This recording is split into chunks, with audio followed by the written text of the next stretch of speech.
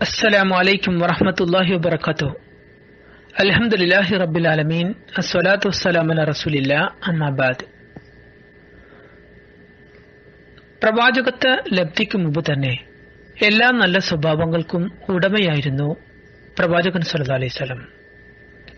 തെളിഞ്ഞ ചിന്താശക്തി, ഋജുവായ വീക്ഷണഗതി, വിവേകപൂർണമായ സമീപന രീതി, വസ്തുനിഷ്ഠമായ വിലയിരുത്തൽ, വിനയാന്വിതമായ പെരുമാറ്റം എന്നിവ അവിടുത്തെ സ്ഥായിയായ സ്വഭാവവിശേഷങ്ങളായിരുന്നു.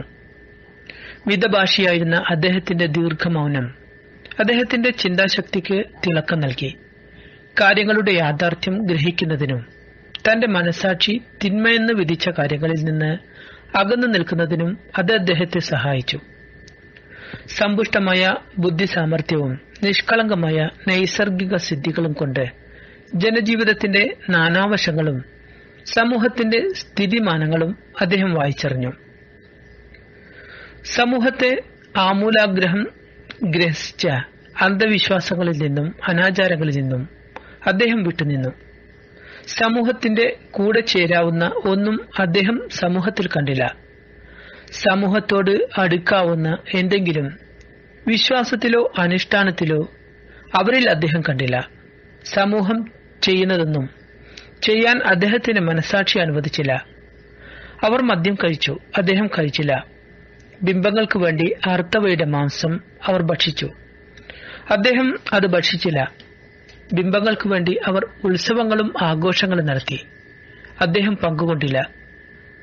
ക്ലബ്ബുകളിൽ മദിരാക്ഷികളുമായി അവർ സല്ലപിച്ചു, അദ്ദേഹം ക്ലബ്ബുകളുടെ അടുത്തുപോലും പോയില്ല. എന്തുകൊണ്ടോ അതൊന്നും തന്റെ മനസ്സിന് ദഹിക്കുന്നതോ മനസാക്ഷി സമ്മതിക്കുന്നതോ ആയിരുന്നില്ല. ബിംബാരാധനയിൽ മുഴുകി ജീവിച്ച ആ ജനങ്ങൾക്കിടയിൽ തന്നെ ജീവിച്ച അദ്ദേഹം ഒരിക്കൽ പോലും അത് ചെയ്തില്ല. ആ ജനത ബിംബങ്ങളെ എത്ര ശക്തിയായി സ്നേഹിച്ചോ അതിലേറെ ശക്തിയായി അവയെ അദ്ദേഹം വെറുത്തു. ചെറുപ്പം മുതലേ അദ്ദേഹത്തിന് ഏറ്റവും ദേഷ്യം ബിംബങ്ങളോടായിരുന്നു. സർവശക്തനായ നാഥൻ ലോകാനുഗ്രഹിയായി നിയോഗിക്കുന്ന ആ അന്ത്യപ്രവാചകനെ സവിശേഷമായ ഗുണവിശേഷങ്ങളോടെ വളർത്തുകയായിരുന്നു. എല്ലാ കാര്യത്തിലും അദ്ദേഹം ആ ജനതയിൽ വേറിട്ടു നിന്നു. വിശ്വാസത്തിൽ, ആചാരങ്ങളിൽ, പ്രവൃത്തികളിൽ, പെരുമാറ്റത്തിൽ എല്ലാം. അദ്ദേഹത്തിന്റെ ചിന്താഗതി അവരുടെ ചിന്താഗതിയിൽ നിന്നും എത്രയോ ഭിന്നമായിരുന്നു. അദ്ദേഹത്തിന്റെ ഓരോ അനക്കവും ഒതുക്കവും പോലും ഹൃദ്യമായിരുന്നു. സർവശ്രേഷ്ഠമായ സ്വഭാവങ്ങളെ അദ്ദേഹത്തിനുണ്ടായിരുന്നുള്ളൂ. എല്ലാം തന്നെ അതിവിശിഷ്ടവും. വ്യക്തിത്വത്തിൽ ഏറ്റവും ശ്രേഷ്ഠൻ, സ്വഭാവത്തിൽ ഏറ്റവും നല്ലവൻ, അയൽവാസികൾക്ക് ഏറ്റവും പ്രിയങ്കരൻ, ഏറ്റവും മഹാനായ വിവേകശാലി, സംസാരത്തിൽ ഏറ്റവും സത്യസന്ധൻ, ഏറ്റവും ശക്തനും അതിന്റെ പ്രകടനത്തിൽ ഏറ്റവും വിനയാന്വിതനും, സ്വാഭിമാനത്തിൽ ഏറ്റവും മുമ്പൻ, ദാനധർമ്മങ്ങളിൽ ഏറ്റവും ഉദാരൻ, പ്രവർത്തനങ്ങളിൽ ഏറ്റവും നന്മകാരി, കരാർ പാലനത്തിൽ ഏറ്റവും നിഷ്ഠയുള്ളവൻ, കാര്യനിർവഹണത്തിൽ ഏറ്റവും വിശ്വസ്തൻ. അദ്ദേഹത്തെപ്പറ്റി ഉമ്മുൽ മുഅ്മിനീൻ ഖദീജ റളിയല്ലാഹു അൻഹ പറഞ്ഞു, അദ്ദേഹം ബുദ്ധിമുട്ടുകൾ സഹിക്കും, നിരാലംബനെ സഹായിക്കും, അതിഥിയെ സൽക്കരിക്കും, സത്യത്തിനെതിരിൽ വരുന്ന എന്തിനേയും ചെറുക്കും. മുഹമ്മദ് ബിൻ അബ്ദുള്ള എന്ന യുവാവിന് പ്രായം 40-നോടടുക്കുന്നു.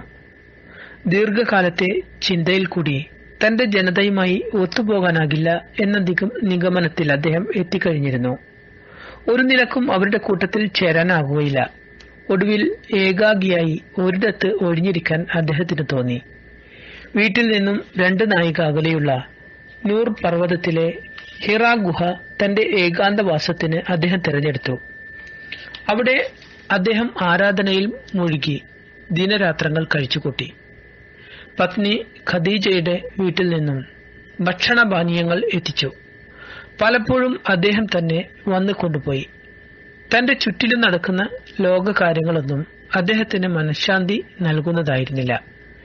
തന്റെ ജനതയുടെ ബഹുദൈവ വിശ്വാസവും അതിൽ നിന്ന് ഉരുത്തിരിഞ്ഞ വൈവിധ്യമാർന്ന ആചാര വൈകൃതങ്ങളും അദ്ദേഹം അങ്ങേയറ്റം വെറുത്തു. അവർ ചെയ്യുന്നതൊന്നും ശരിയല്ല എന്ന് ബോധ്യം. ശരിയേത്? ഈ ചോദ്യം മുന്നിൽ പൊന്തി നിന്നു. പക്ഷേ അതിന് മറുപടി നൽകാൻ അപ്പോൾ അദ്ദേഹത്തിനാകുമായിരുന്നില്ല. അതിനാൽ അദ്ദേഹം അവരിൽ നിന്ന് അകന്നു നിന്നു. ദിവസങ്ങളോളം വീട്ടിലേക്ക് പോലും വരാതെ അദ്ദേഹം ഹിറായിൽ കഴിച്ചുകൂട്ടുമായിരുന്നു. 3 വർഷക്കാലം ഈ ഏകാന്ത ഗുഹാവാസം നീണ്ടു.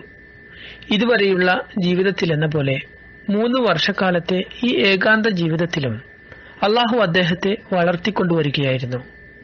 ദൈവിക ദൗത്യം ഏൽപ്പിക്കുവാൻ അദ്ദേഹത്തിന് ത്രാണി നൽകുകയായിരുന്നു.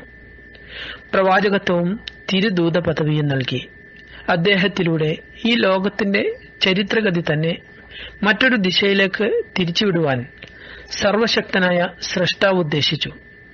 അദ്ദേഹത്തെ ഏൽപ്പിക്കാൻ പോകുന്ന ദൗത്യം വളരെ ഭാരമേറിയതാണ്. ഏതൊരു കാര്യനിർവഹണത്തിനും തയ്യാറെടുപ്പ് അനിവാര്യമാണല്ലോ. ലക്ഷ്യം അതിമഹത്തരവും ദൗത്യം ഏറെ ഭാരമേറിയതുമാകുമ്പോൾ തയ്യാറെടുപ്പ് ശക്തവും കുറ്റമറ്റതുമായിരിക്കണമല്ലോ. തിരുമേനി സല്ലല്ലാഹു അലൈഹി വസല്ലമക്ക് 40 വയസ്സ് പൂർത്തിയായി. പക്വതയുടെയും വിവേകത്തിന്റെയും പ്രായം. ഏകദേശം 6 മാസം മുമ്പ് മുതൽ തിരുമേനി സല്ലല്ലാഹു അലൈഹി വസല്ലം സ്വപ്നങ്ങൾ കാണാൻ തുടങ്ങി. എല്ലാം കണ്ടതുപോലെ യാഥാർത്ഥ്യമായി പുലരുന്ന സ്വപ്നങ്ങൾ. പ്രവാചകന്മാർക്ക് ദൈവ സന്ദേശം എത്തിക്കാനുള്ള മാർഗങ്ങളിൽ ഒന്നാണല്ലോ